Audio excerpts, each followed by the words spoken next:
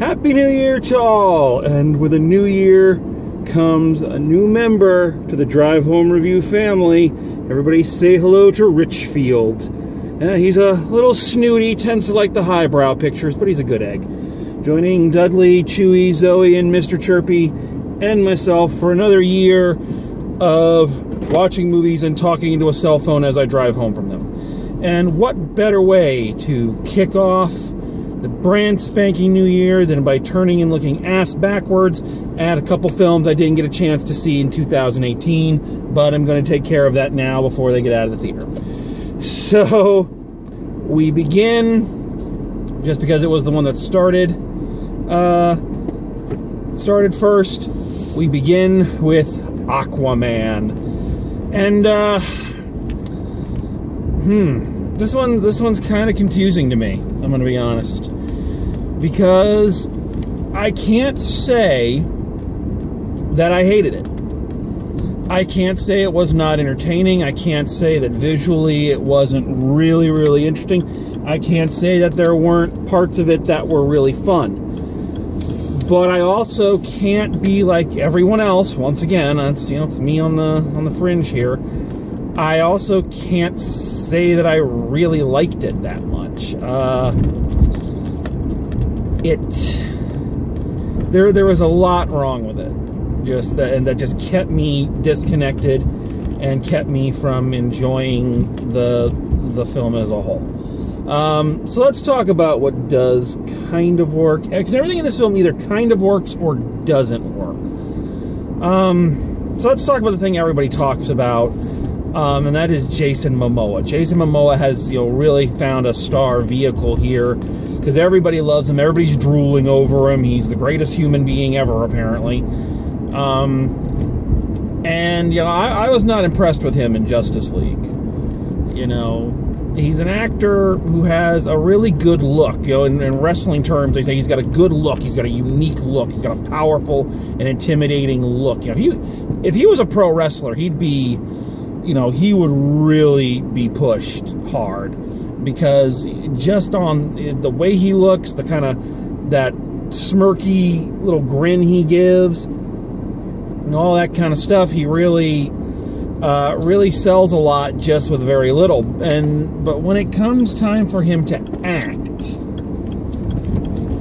to deliver lines with any degree of emotion or weight, I'm afraid the big guy just doesn't have the chops. Now, you would think, here's the thing that really kind of struck me with this film. You would think that wouldn't be as important in a film like this, any film like Aquaman. But as we proved with Thor, and let us not kid ourselves here. This movie wants to be Thor and Black Panther so bad. It wants to have both of those franchises, themes so fucking bad, and it does not work on either way. Starting with why it doesn't work for Thor, because Thor, the original, had the benefit of having a Shakespearean actor at the helm. A man who brought in very talented actors. And you may disagree, but Chris Hemsworth, I find, is a very talented actor. And Tom Hiddleston has proven himself a talented actor. Anthony Hopkins is, fucking Anthony Hopkins. So he was smart enough to bring in Shakespearean actors who could bring a sense of levity and real-world weight to these kings making these massive space Viking shit declarations of glory and honor. It's the same logic as to why when, Star Trek, Next Generation, Deep Space Nine, and Voyager was going on, the people that got to play Klingons were Shakespearean stage actors, because they could emote these big, powerful words, but still connect the emotion and the acting to them. And that is not the case in this movie. That's not the case with Jason Momoa. It's not the case with the rest of the cast. And it's not like the rest, it doesn't have good actors in it. It's just saying when they speak these lines, these comic book lines, they sound ridiculous. Now, here's where the film almost saves itself. Is that where the film worked is when all the other actors are doing these very ridiculous lines of, you must come and unite the 7 kingdoms, or else Ocean Master will find the trident of Who's-Its and flame it on the what now. Is when it works is when Jason Momoa looks at them and goes, okay, whatever. And that's when I was like, okay, the film is a little tongue-in-cheek. You know, you got all these people doing these big, all these people in silly costumes, doing these silly lines about silly things, and our hero is like a drunken frat boy going, whatever. And that's when it worked. That was when it was funny to me. That didn't last long. It didn't last long for me.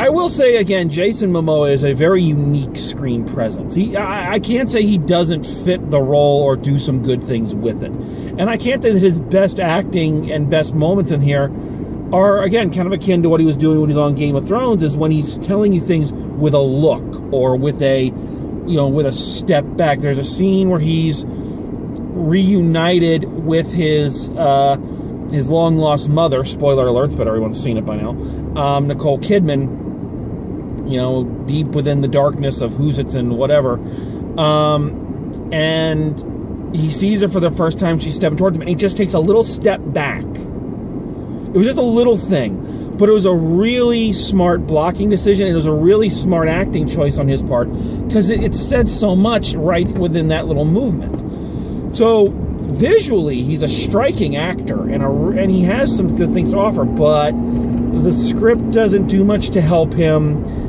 And yeah, I think they should have turned up the dude bro of him a bit more, and really kind of play, like I was saying, play the concept of this surfer dude, for lack of better terms, caught in this world of, lofty language and ridiculous costumes. So yeah, I think that's the main problem, is that it's too... Here's the other main problem. The plot, and this is where it's trying to be Black Panther and Game of Thrones. So, it's trying to mix those two things with the who's king and who's the rightful king and what's the rightful king, and who, I'm the rightful king, you're the rightful king, well, you're a bastard, you can't be king. It's trying to mix all those things. Here's the thing, though. Black Panther had a very streamlined plot. The plot was very simple, as it usually is for the Marvel films. The plot is streamlined, and it lets the strength of the characters carry it. Game of Thrones has multiple hours of television with which to tell its very complex, sprawling meta-narrative. This thing's trying to do it now. It's a long fucking movie. 2.5 hours long, and it felt like it. And it's trying to get all these complicated things in there. Oh, God. Of trying to come back and be king, but to be king, you have to go find the trident to unite the 7 kingdoms, and you have to introduce the 7 kingdoms, and, his evil brother wants to be the ruler of the 7 kingdoms, and he doesn't like Aquaman, and, but he, to become king of the 7 kingdoms, he has to... I'm not even sure what he's doing with the others. They're the big climactic battle, the undersea battle. I'm not sure who the fuck he's fighting or why. He's fighting Dr. Zoidberg and his people, and and I'm like, wait, what's happening here? So again, I think they, in between all that,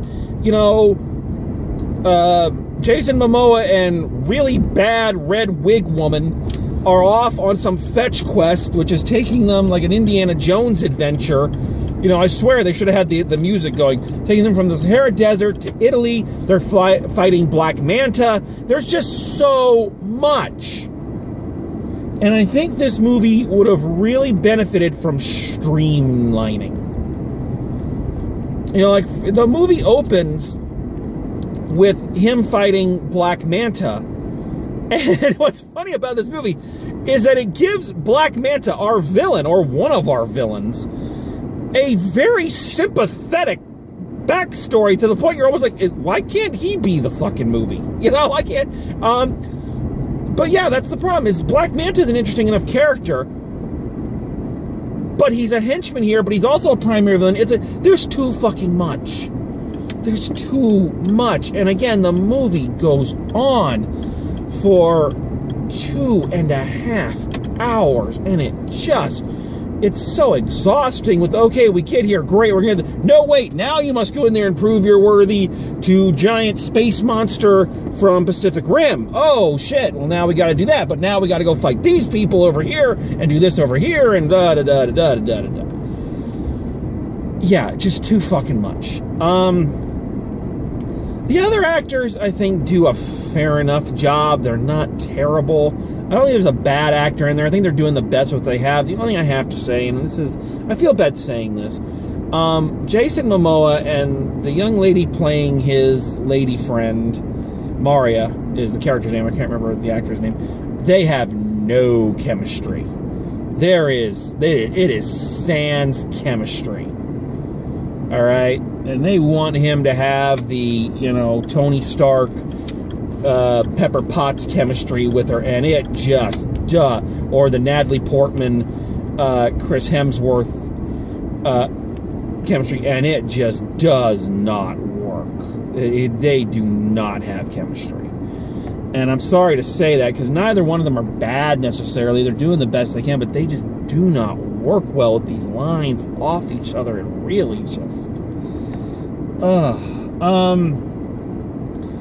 Visually, the movie has some really striking, really awesome elements to it. Some really great fight scenes. The costumes look pretty good, and which is interesting when you're taking something as ridiculous as like Aquaman's costume or Ocean Masters or Black Manta's. They look okay for the most part, I think, but the special effects in this, first of all, visually, the visual style of this is just all over the motherfucking place. And in a movie where everything has to be CGI because you're trying to do things underwater, I understand that. But the movie is like visually somewhere in between Episode 2 Attack of the Clones and a sci-fi original movie. You know, that is some of the worst green screen shots I have seen in a movie, like, ever. And especially in a modern 2018 big budget blockbuster thing. You know, it really... It's really bad. Some of the green screen is terrible. And yeah, the movie doesn't really have a visual style of its own. It feels like everything is lifted from other films. There's elements of... I mean, there's a scene... The scene where Maria takes Aquaman to Atlantis for the first time. It is a ripoff of flying into Wakanda from Black Panther and the shots of Asgard from Thor. There's a fucking bridge that all the little space or all the little water cars are lined up on, and it looks like a rainbow fucking bridge. And I'm like, come on. You're doing Atlantis. How can you be boring and, you know, cliche in creating Atlantis? Come the fuck on. The giant marine monster looks like something huge out of Pacific Rim. Looks like one of the kaiju, you know. The water foot soldiers, the army soldiers from under the sea. That just is a weird sentence to say, you know. That serve as our foot soldiers. They fucking look like the paratroopers from Power Rangers Turbo that Divatox would send to to crush those infernal Power Rangers. Like, seriously, they look bad. There's this scene. There's a really good fight scene in Sicily, in a village in Sicily. Kind of a two-way fight with Aquaman and Black Manta fighting, and Maria being chased by a bunch of the Divatox's soldiers there. And there's this she's running across the rooftops, and one of them is running kind of below in the houses, smashing through the walls, trying to cut her off. And the guy running, like, you could tell he could not run in that huge, bulky armor. He's like, it was pretty, it looked ridiculous. I feel like I'm coming down on this movie a lot, and I don't mean to.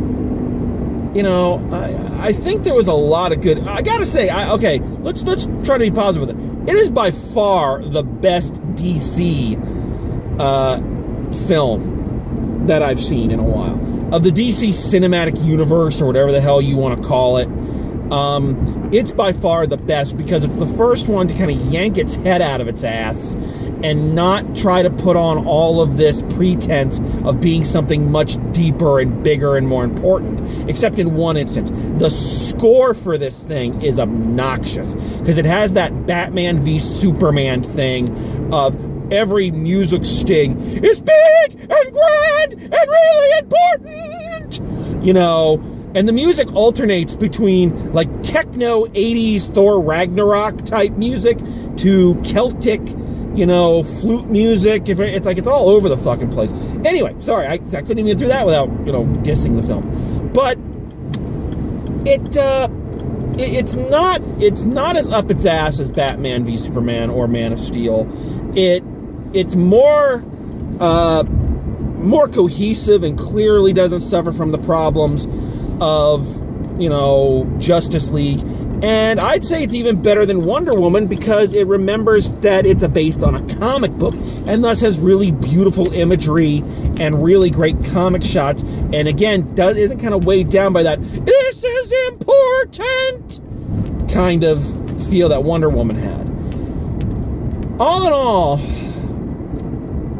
I have to say this movie is kind of a microcosm for the 2018 at the movies. It had promise. And in some ways, some places it really lives up to that promise, and where that promise is really, really on display, it's a beautiful, memorable thing to behold.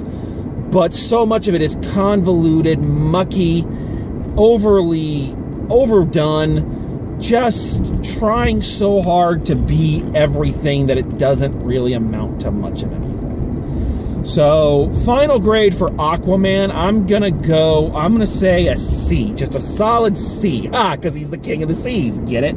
You know, not C+, not C-, just a C.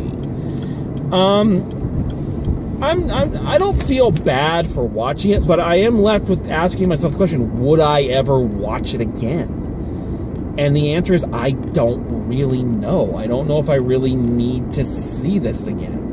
Beautiful visuals and all that, yeah, but, you know, if that's all there is, I can look at a painting. So, yeah, I know a lot of people love this movie, but I'm lukewarm. So, before we can move on to 2019 and its offerings of cinema, we have one more from 2018 to watch. So I'm about to go do that right now. So it's great to be back. Wonderful to be doing these again. So let's wrap up 2018 in a nice tight bow. So until next time, which will be fairly soon, drive safe, and me and the gang will see you at the movies.